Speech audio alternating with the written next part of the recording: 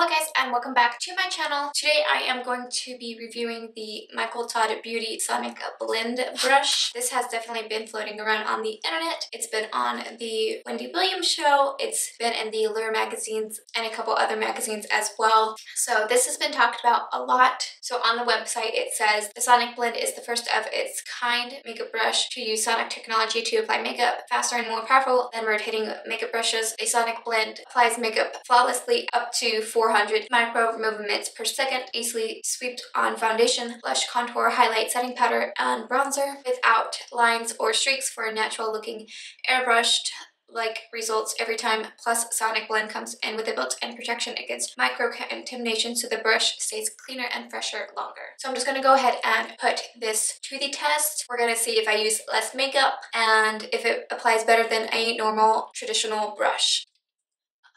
I had some trouble getting on my eyelashes today. I tried 2 different pairs and my eyes are just watering way too much. So the corner of this one is just like sticking out and it's just annoying me. But we're gonna power through this. And if you guys aren't subscribed already, click that subscribe button real quick and let's go ahead and get into this review.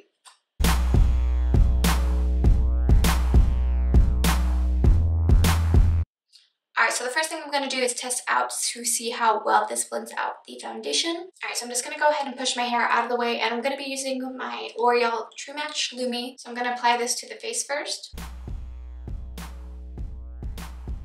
And I'm just going to start with half the product that I normally would, just to see if this really does use less makeup. So I'm going to go ahead and do that.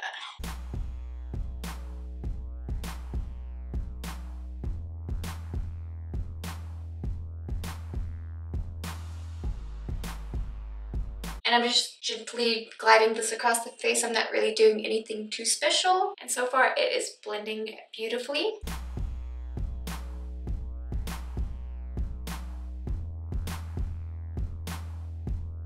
Alright, so this is just one thin layer of the foundation and honestly it looks medium to full coverage, and I didn't even use the amount of product that I would to get that coverage. So that is a bonus. I'm pretty impressed. So I'm going to go ahead and move on to adding some contour and highlighting using the same brush. So all I'm going to do is dip in there and then we're going to go ahead and contour the face.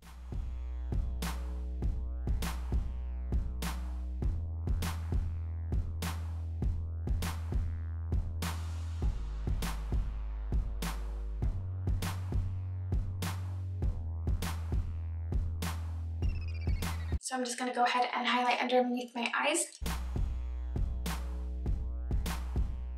Then I'm just going to go ahead and clean up my contour. And then I'm going to go ahead and highlight my face as well with this.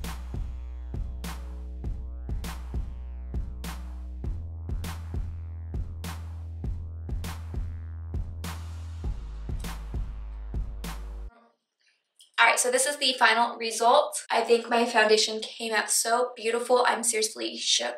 You guys, shook.